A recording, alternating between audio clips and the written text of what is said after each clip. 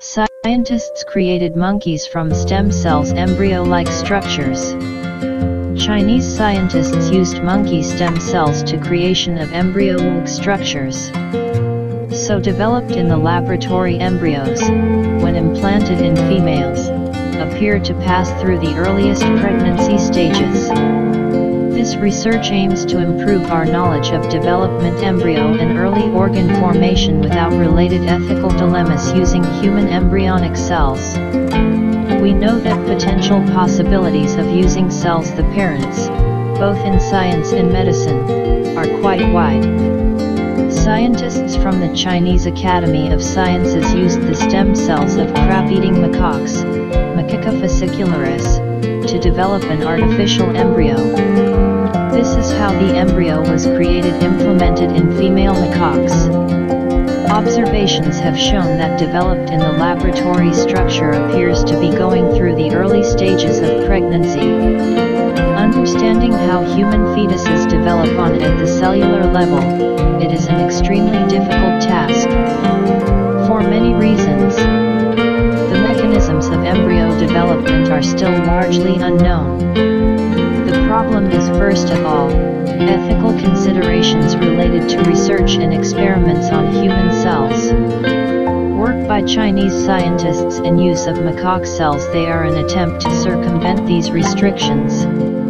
Research conducted in Shanghai concerns stem cells macaques, from which embryo-like structures were created and which later implanted in females. Never before in the history of scientific research has anything like this. It didn't happen. Taking the same step with respect to human stem cells would certainly be criticized for unethical aspects.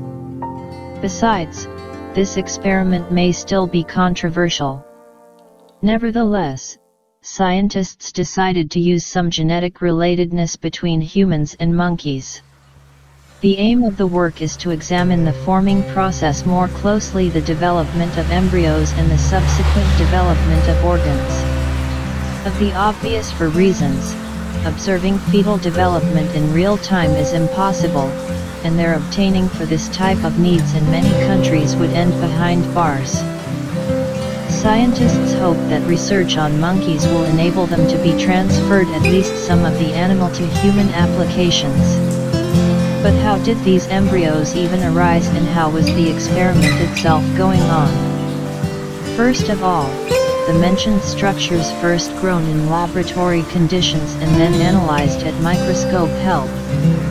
They were found to resemble at that stage blastocysts, early stage of embryonic development.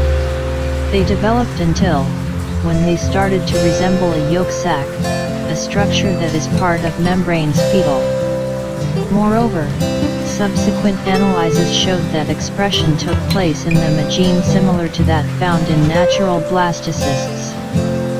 It was at that stage of the experiment that it was decided to implant them in female monkeys by placing them in their uteruses. Total used for this purpose, 8 females. However, already in this phase the first problems began.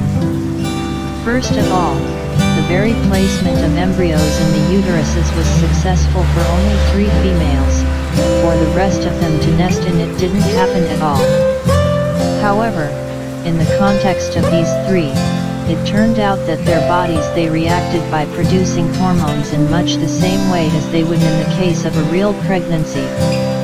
However, the further course of the experiment turned out to be true disappointing. The implanted structures were unable to transform into anything that even resembled fetuses. As a result, in just a week they physically disappeared. According to some scientists, developed in this way, the structures are simply too different from natural blastocysts, therefore, they would have no chance of surviving in any form-educated organism.